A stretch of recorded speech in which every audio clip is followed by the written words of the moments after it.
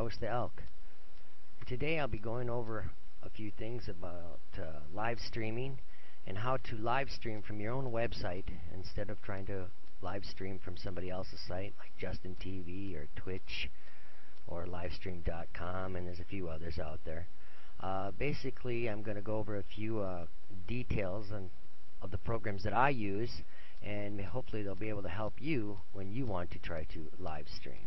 One of the programs I'll be using will be XSplit. XSplit is what I use to capture my desktop and anything else that I have going on.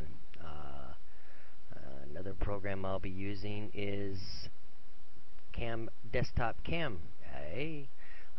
That's another one I'll be using. And the other one to actually stream the video will be Microsoft. Come on over here, big guy. Thank you. There we go. Microsoft Expression Encoder. Okay? So, as I go along, I'll show you how to do both those programs and the other one. And so if you like if you're interested, come and watch my other video. It'll be on our site. I have a link for you right here. There you go. The Elk Show Live is where I do my broadcasting, as you can see.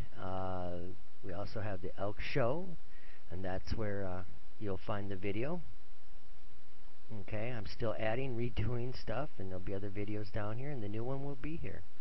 Alright, so thank you, and I hope to look forward to seeing you watch the video on the other flip side.